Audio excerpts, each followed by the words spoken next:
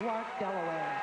Here are Tiffany, Scott, and PHILLIP Dulebohn. And here's the team in third place after the short program. Tiffany, Scott, PHILLIP Dulebohn, the 2000 U.S. silver medalists. They're their parents. Scott's on the right, the Dulebohns on the left.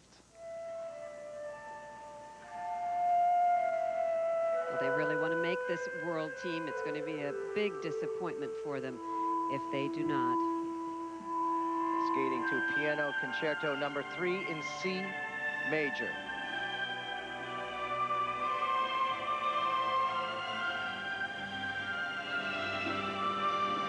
They were making some mistakes in the warm-up. They need to stay focused and not rush the timing on the jumps or the throws.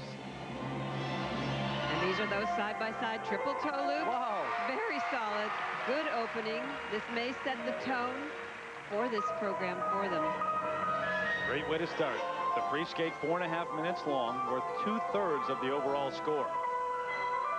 Oh, that's an unfortunate fall right there. Just catching an edge in an odd way. You go down so fast. And they're off. She was tilted there. I think that breaks your focus when you have an unexpected fall like that on something simple. You kind of anticipate falling on something difficult, but not just stroking around. And that just jolts you when it happens. Absolutely. I've been there.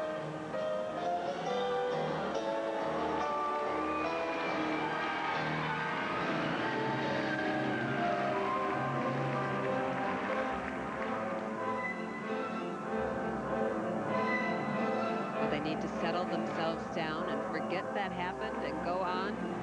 And now they're approaching their throw triple salchow back inside edge takeoff. Very nice. Sometimes a fall like that knocks some sense into you too.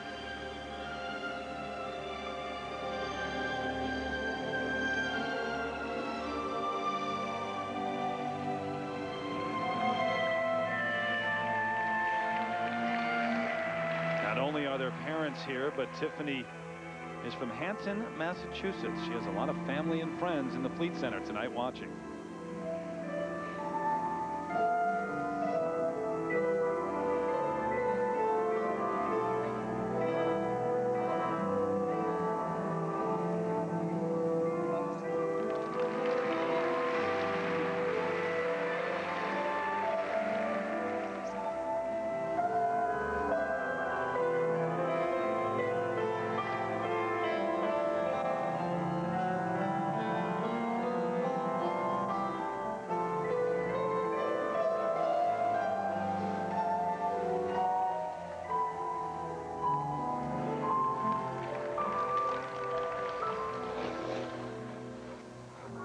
They seem to be settled down and they want to stay nice and relaxed on this throw double axel.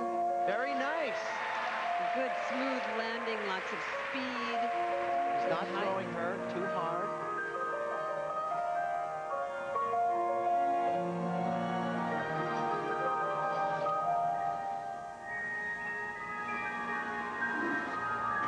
So that's unfortunate. Side-by-side double axels.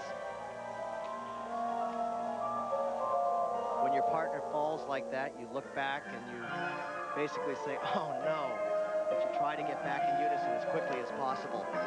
Well, they're not 100% healthy either. Tiffany twisted her knee in practice on December 27th. She says it's still tender, and PHILLIP's actually competing with a fracture in his left wrist, which he's had for about a year. He originally broke it when he was 17, and it just never healed correctly.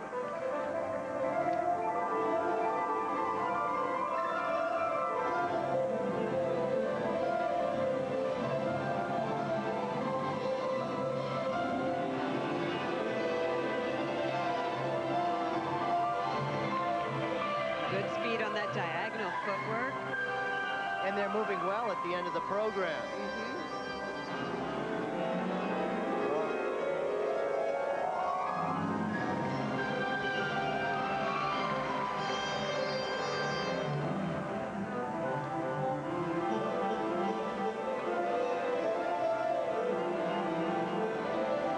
This is the last move. It's the backward out outside death spiral.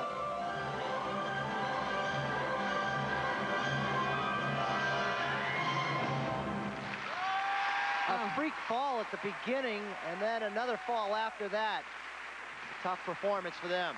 Their parents, smiles on their faces, a lot of determination for this pair. They were the silver medalists last year. They went to the World Championships, finished 9th. They'd dearly love to stand on the podium and go back to Worlds. Tiffany Scott, PHILLIP Dulebohn. They had a fall on nothing really very difficult, just skating along. Watch his right foot collide with the left, and down they go. She falls over the top of him. You just don't want to start your program like that.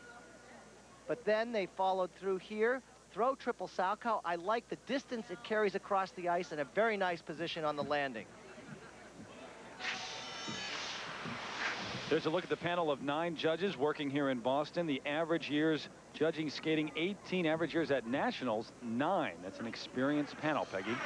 Yes, and the required elements for this long program, they have to put in 3 to 5 different lifts, 1 to 2 throw jumps, 1 side-by-side spin, and musical interpretation. Tiffany Scott and PHILLIP Dulebohn for technical merit.